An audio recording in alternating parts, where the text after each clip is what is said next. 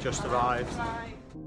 In October 2019, I travelled to one of the world's infamous countries, Colombia, home to some of the deadliest drug cartels on the planet. Whilst there, I travelled with the military, interviewed a hitman, and even spent the day with a local youth group. But Colombia was much more than that to me. The people, the cities, and the culture. Since returning back to the UK, the world has been forced into change.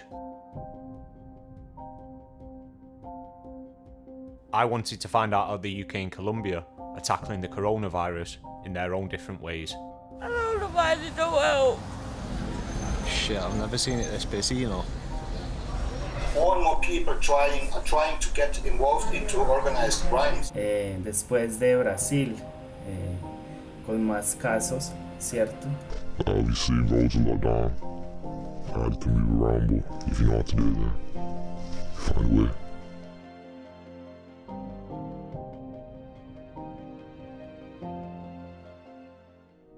COVID-19, the pandemic that swept the globe. A year ago today we went about our lives as normal. Now, many countries remain in lockdown. There are over 18 million cases worldwide and over 845,000 deaths. Experts question why we wasn't ready for this pandemic. Tomorrow, I'll start my journey looking at the impact the coronavirus has had on the UK. Many places around the country have been affected, but I was taking a look at one in particular. So I'm just on my way to Oldham, a town in Greater Manchester.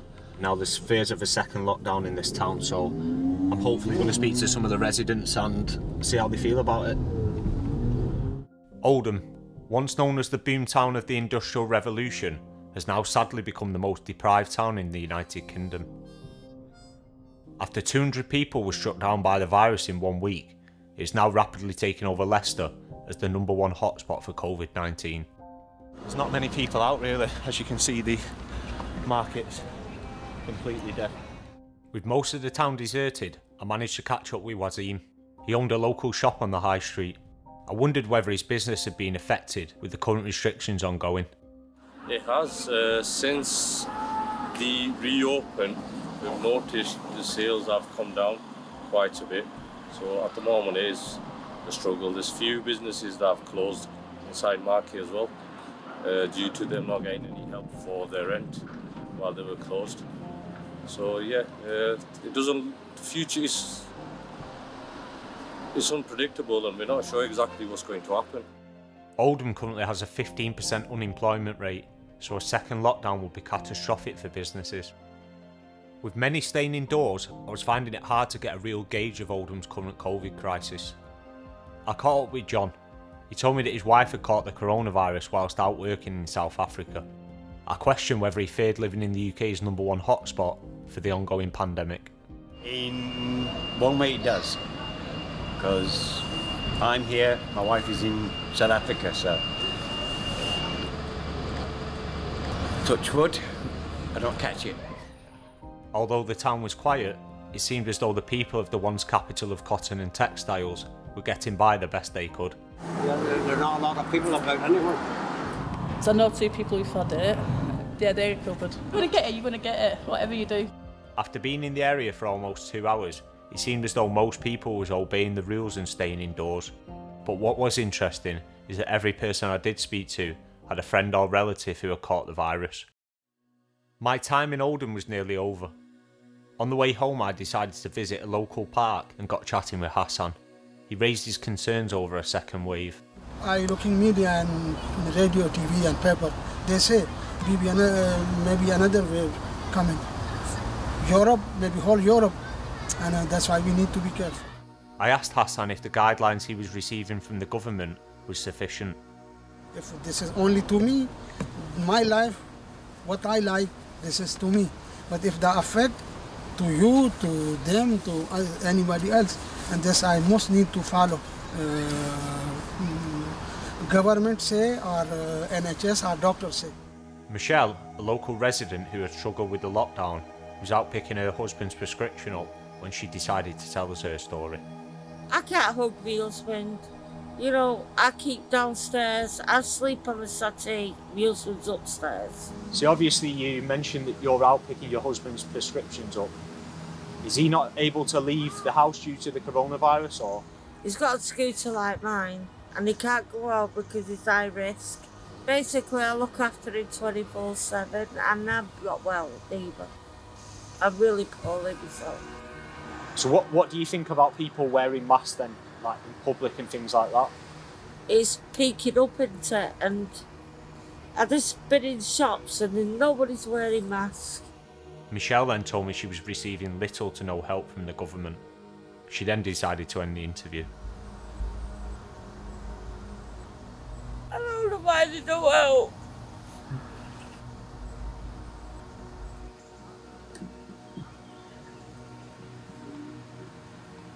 I think after speaking with Michelle, it's obviously she's in a difficult situation. Not only is she looking after her husband, she's looking after herself, and I don't think she's getting the help she needs.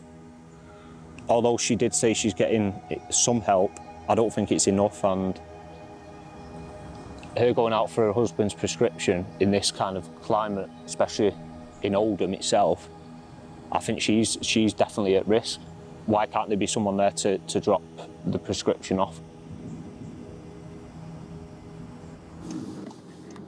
I think what I've learned about my time in Oldham is that the businesses themselves are really struggling. The town centre was something like I've never seen before. It's a ghost town. And the people themselves, yeah, there's a real community spirit, but I don't think they're getting the help they need. And I spoke to a business owner, he said that there's nobody even coming into the shop, profits have dropped. But I think when we eventually get to see a bigger city, Manchester, it's going to be completely different. As I drove through the outskirts of Manchester, I already started to notice the difference in the amount of people gathering on the streets. Things seem to be getting back to normal. I spoke with Joe in the centre, who seemed to confirm my first impressions. I think it is. Definitely, like, a lot of more people walking out on the street, and then like restaurants are open. I see people chilling out every day in the sun. Although Manchester seemed to be thriving again, Joe feared the worst for local businesses. So I feel like it's affected business a lot. Definitely. And then I've had friends who's lost their jobs. So it's definitely financially influenced a lot. As I went further into the city, I caught up with Sophie, who was returning back to her bar job after nearly 4 months in lockdown. Still very strange, having to be seated and like having to wear the plastic visors and stuff. It's quite clinical at points, but I think as normal as it could get, practically, yeah, everyone's out, like it's a nice day. I was interested to see if she had the help she needed from the government. I was furloughed for the whole lockdown, and then I've just been taken off furlough last week. So I'm still on about 60% furlough, and then getting me paid for my hours, but now I just get my hours. The Office for National Statistics announced the UK economy fell by a staggering 20.4% between April and June 2020. They later announced job losses of over 730,000 people since lockdown began. The way things are going, I do feel like there is going to be a second wave, because as much as we've tried to be as social distance as possible in certain situations, we're still being encouraged to go, like the eat out to help out thing, still being encouraged to go out. So I feel like it might happen, yeah. After Manpower Group carried out a survey with over 8,000 employees, 73% of them had negative feelings about going back to the workplace after fears of a second wave.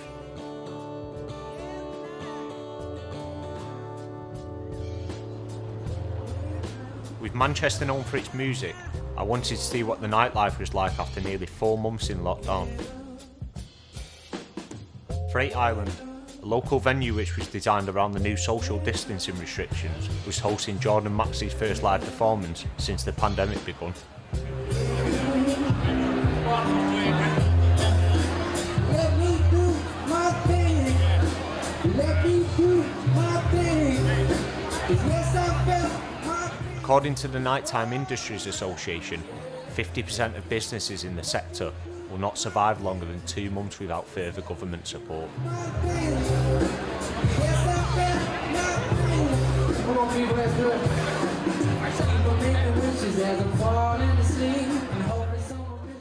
So I just received a call off a friend on the other side of Manchester, Rusholme. Apparently it's getting overcrowded down there, so we're going to have a quick look in the car, see if it's any different to in here. Manchester's Curry Mile, famous for its streets being busy into the early hours of the morning. Thousands travel from across the country every week for a taste of authentic Indian food, as it is named one of the top bucket list attractions in the UK. Although the street never sleeps, I was shocked to see how busy it was with local lockdowns still in place. Shit, I've never seen it this busy, you know. Fucking rammed. Later that night, Rusholme was closed down for public safety.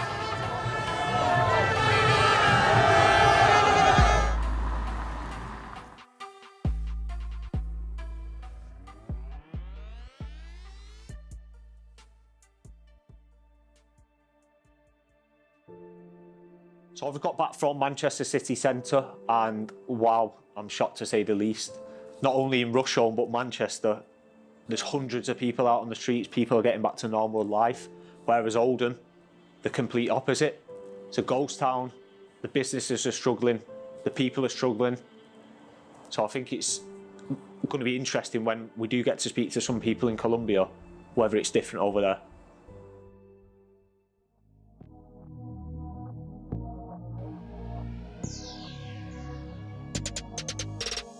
Colombia, a country with over 650,000 coronavirus cases and over 20,000 deaths.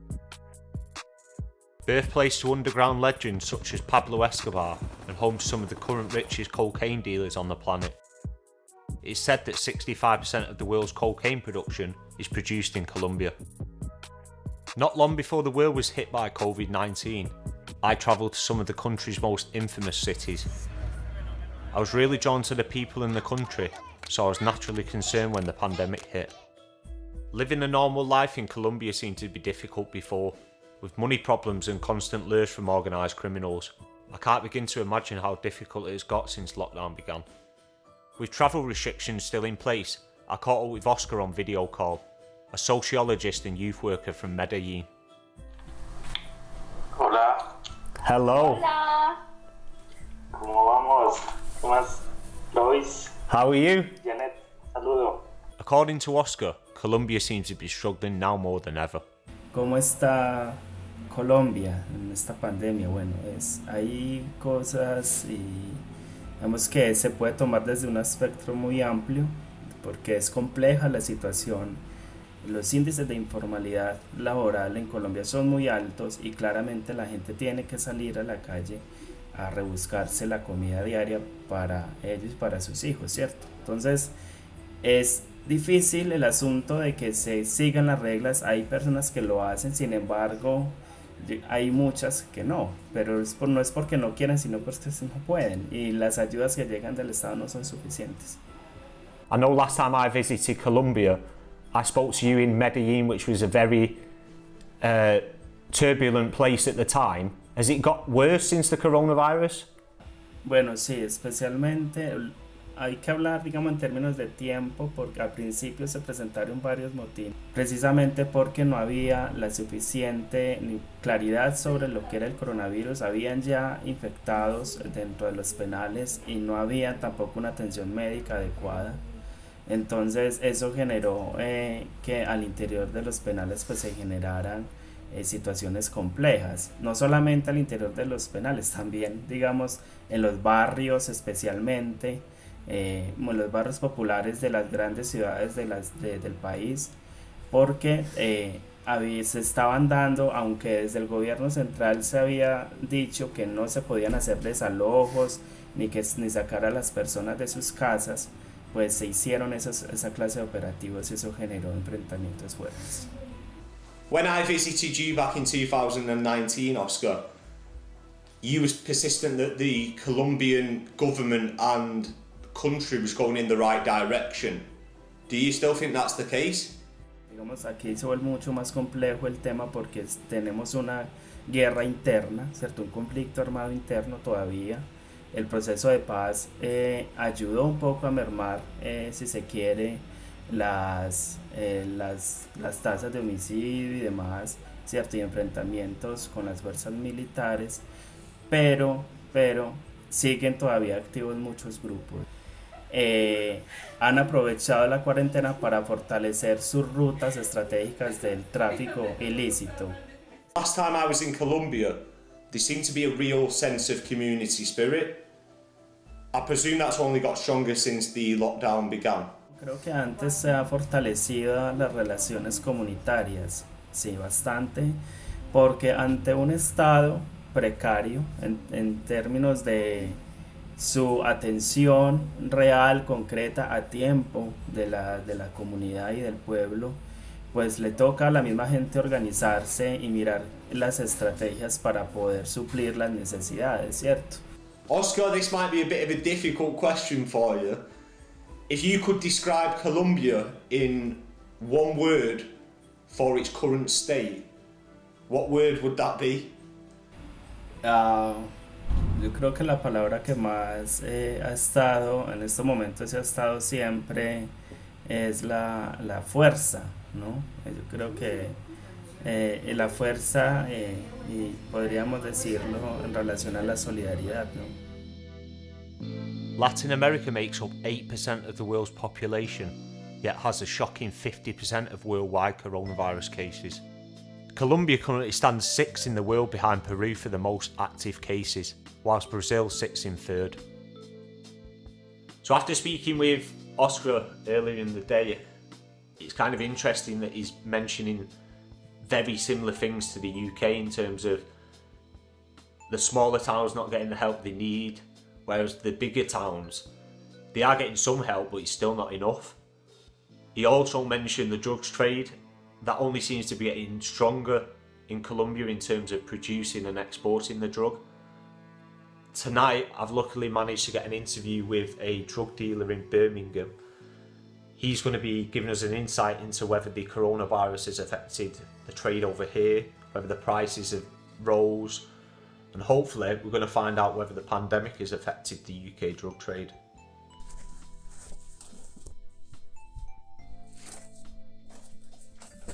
So thank you for speaking with me today. I know obviously it's a sore subject, what we're going to talk about, the drugs trade. With the pandemic currently going on, has the drugs trade affected you at all? Has it affected the drugs trade? Not really. We've just been getting money regardless. Like, I think you just need to know what to trust really. Obviously roads are locked down, harder to move around, but if you know what to do then you find a way. Would it cost me any more now? The prices are always slowly rising, but yeah, I suppose prices are gone up. Obviously, buying bigger amounts, that's when you're gonna see a difference. It's going up slightly, like I say, but it's not really affecting the price on the street right now. Can you tell me roughly how much you'd make on a weekend? Obviously, good weekends, you can make anything from like fucking £2 grand. Depends what's happening on the weekend. I think that's rising now that the coronavirus and everyone's on lockdown. Like I said, everyone's indoors, so what are you gonna do? You just take more drugs. That's where we come in. It's easy. A UN report has found the coronavirus pandemic has hit cocaine traffickers more than ever. Global lockdowns has brought transport to a near standstill and disrupted a business that relies on legal trade to camouflage its activities. The measures implemented by governments to counter the COVID pandemic has affected all aspects of the legal drug markets and trafficking. That means it has become more difficult for cartel members, so they're turning to more innovative ways to export drugs. So last night I spoke with the drug dealer. He kind of confirmed that a lot more people are buying cocaine and drugs themselves because they're stuck in lockdown. So I think the pandemic has definitely affected the drugs trade itself. Tomorrow I'm going to be speaking with Oliver Smeg, who is a local journalist and fixer in Colombia. He knows a bit more about the drug trade in Colombia. It's going to be a real interesting interview to see what it's like for people on the front line in Colombia. Hey Luis. Hello, How are you? Fine, and you? It's a pleasure to meet you again. Pleasure to speak to you. Now, we started the lockdown, I think it was on the 23rd of March. They're finally now starting to lift the lockdown in some areas. Are you finding that's the same in Colombia? We started our lockdown back in March 24, so more or less the same time than you did in the UK. Yeah. But obviously, as we don't get any help by the government, so people are they have to get out, they have to try to make some money. So lockdown was very strict like 4 months ago, but today it's losing its forces, you know. Colombia exports a huge amount of cocaine. I presume the prices have only gone up since the pandemic begun. I think the price is rising. I mean, that's certainly a fact. I agree on that. Bolivia, Colombia and Peru are the only countries in the world to produce the coca, cocaine's raw material.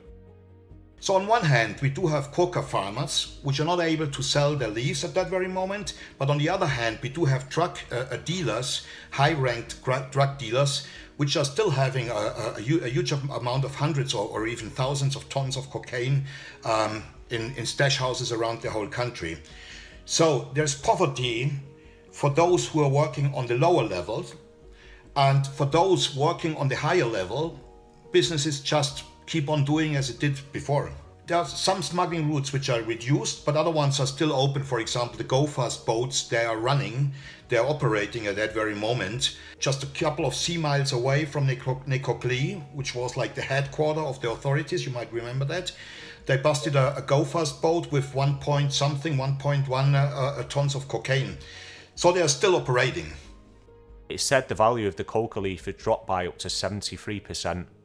This could be a huge problem for Colombia, as it is estimated the drugs trade makes $10 billion per year.